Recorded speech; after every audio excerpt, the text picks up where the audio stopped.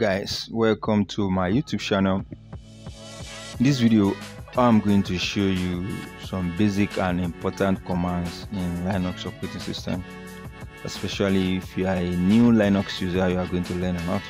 This video will be talking about how to create a file, how to create a directory, how to move between directories, and how to copy files, how to copy directory, how to get more help, how to move a file, how to rename a file, and several other things that a beginner will need when using Linux operating system for the first time.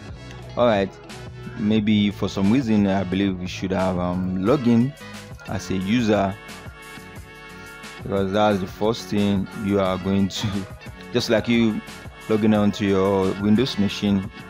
So, and even if you don't know how to do that, when setting Linux environment up, you are going to get some prompt to do that. So that doesn't even require any knowledge or so. Just by default, and the system will tell you when to create the username and password. But that just by the way. After signing in, then you have your username. And if you look at the screen at this point, you are going to see quite some things. So you have Olani here at Ola server.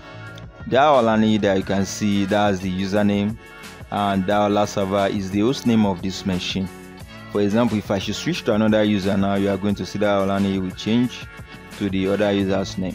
Alright, so one way to switch to the root user is using sudo -i, and this is one of the main commands you'll be using, especially if you are working as an admin. So it's asking for my password because it's switch. So now I'll switch to the root user, and as you can see, the name has changed from Olani to root, but the Ola server still remains that. So I'm going to show you how to change that as well now. So how can you change the host name of a machine? Very simple. We'll be using an editor here. Sorry, before you even get into that, the host name is located at this directory etc, the root etc / host name. So this is the location. So this is the location of the where the host name is stored, because everything in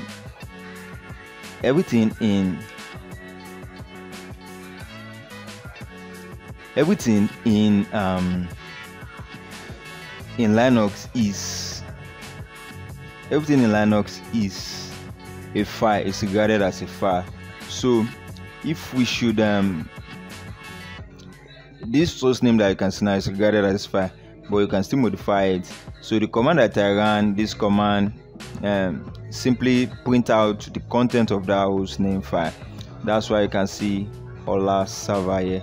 So we can modify it and change it if you want, but that's just like a little bit above the concept of this particular video. But just want you to know that the first thing you can see is the host name, the username, then followed by @ then the host name. Another thing that you should keep at the back of your mind is that if you notice from the first line where we have Olani at Ola server, we have a $sign at the end of that line, and if you look at the root user, we have something like a hash at the end of that line, and that shows that if you are a root user, you are going to get a different prompt. We call it prompt actually. So hash is used to recognize a root user's prompt, while $sign is used to recognize a normal user's prompt. So that's another thing to figure out the kind of user that is using the terminal at that point. Alright, so that's by the way. So now you have good understanding of this basic prompt. So the first thing we are going to talk about is let's talk about some directories. So just before the hash sign here that you can see, and just before the $sign at the top here, see something like tilde, something like this. Can you see that? Just before the hash sign toward the left, so we call it tilde. In Linux, it simplifies the home of the user's directory. That is the home directory of the root user at this point. So that's what that sign means. everything in Linux has meaning, so don't everything that you see on the screen is not there by mistake or by luck. It has a meaning. So this, we call it tilde. The meaning is that I am currently in the home directory of this user. So let's say I want to change to the root directory of this machine, because the root directory is the basic or the entry point to all directories on this machine. So just like the root of a tree, like if you take away the root, then you have the tree is no more alive, stuff like that. So you can switch to the root directory of this particular machine, and to switch there you use // that's the path to the root directory of a Linux system. However, to switch we use something called cd, that is change directory. That's what it is to switch. So then you give the path you want to switch to is the root directory, and I said / is used to identify the root directory. So if you do this now, you notice that tilde is gone. Now we have /, and then that is one way to switch from one directory to another directory. And something else before we talk more about switching directories is how can you see the content of a directory. Let's say before, we were at the home directory of the root user. Let's go back there. Now how can you see the content of this home directory of the root user? So this content of the directory, you use ls, simply stands for list. So if you do ls, it's going to show you the content of this particular directory. And at this moment I have nothing you can see at this directory. So if I should switch back to the root directory of this machine and I run that ls again and see the content there, now as you can see I have some files. In fact, I have a lot of directories, then coupled with that there are some files in here. So maybe you can see that. Let me adjust some settings on my screen, probably be able to see that.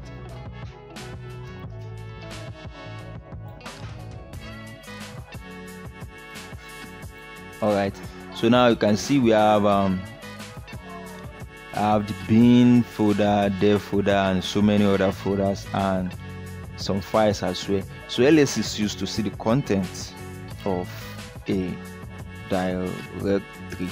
And just like in Windows, you have some hidden files, hidden directories.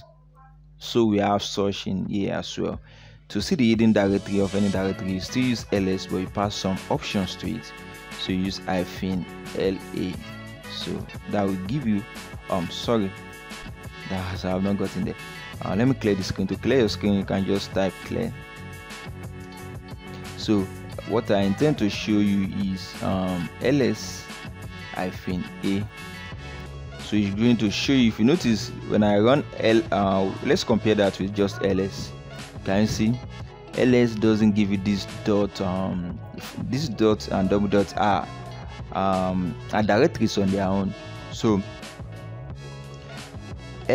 just ordinary ls will not give you those, but ls-a will give you, that is, this ls-a gives you all the directories, including the hidden directories and files in a particular directory. So that's the purpose of ls-a here.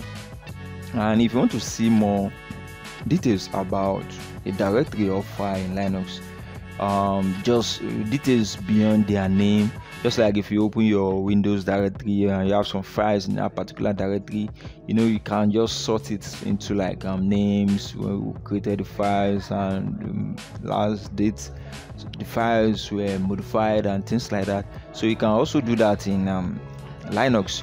So in a quick way to the way to do that is, you have even done it before. So just ls-l, you can use ls-l to do that, but this will not give you the hidden directories. As you can see, the dot will not.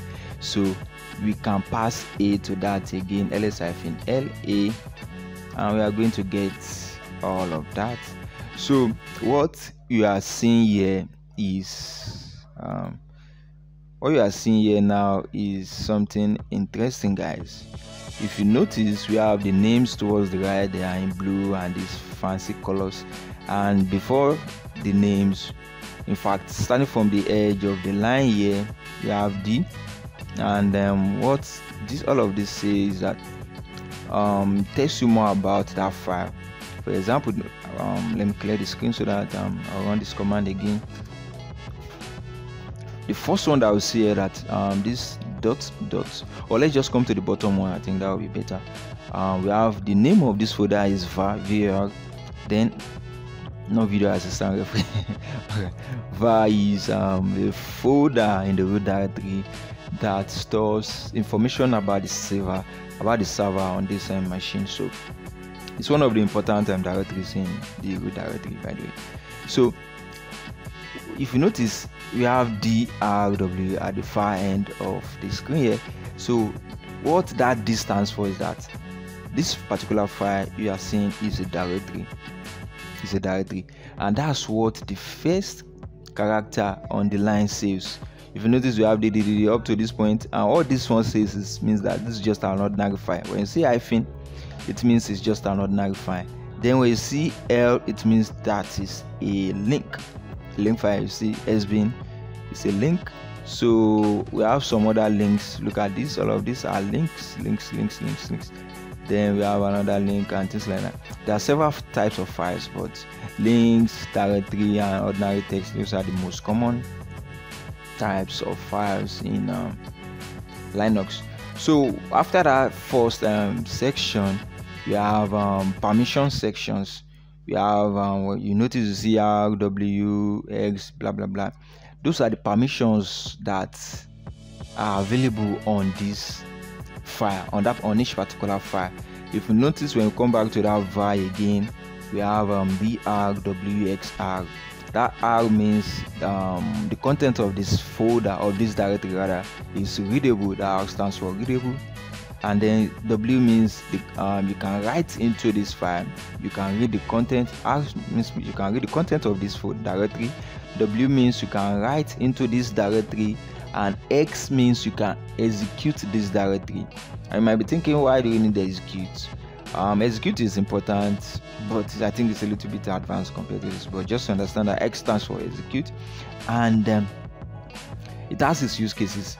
If you notice, we are after that X, there is like another R, which is looking similar to like repetition of the first R that we have. We have R-X, and what means is that the first set of RWX, those three are for the root. If you notice, we have 13 root.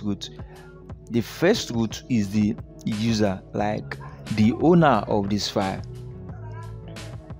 So the first root is the name of the owner of this file, and the other root stands for the group that is the groups that have access to this file.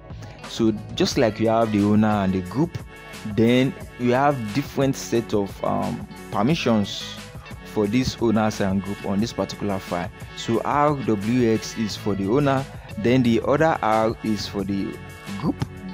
Then if you notice, the group in this case doesn't have a right access to this directory. That's why it is hyphened out. Then X, the group as executable. So X, the group has executable right on this directory. Then the last one that you see, R, is for others.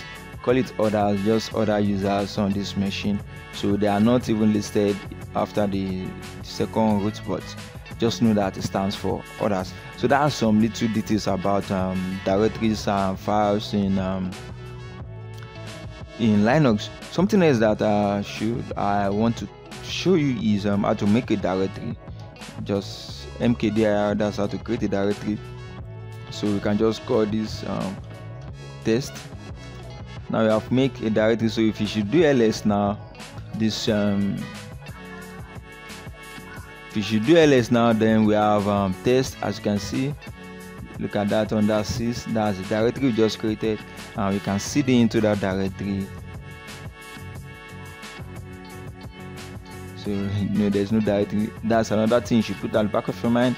Linux is case sensitive, so small letter test is different from cd.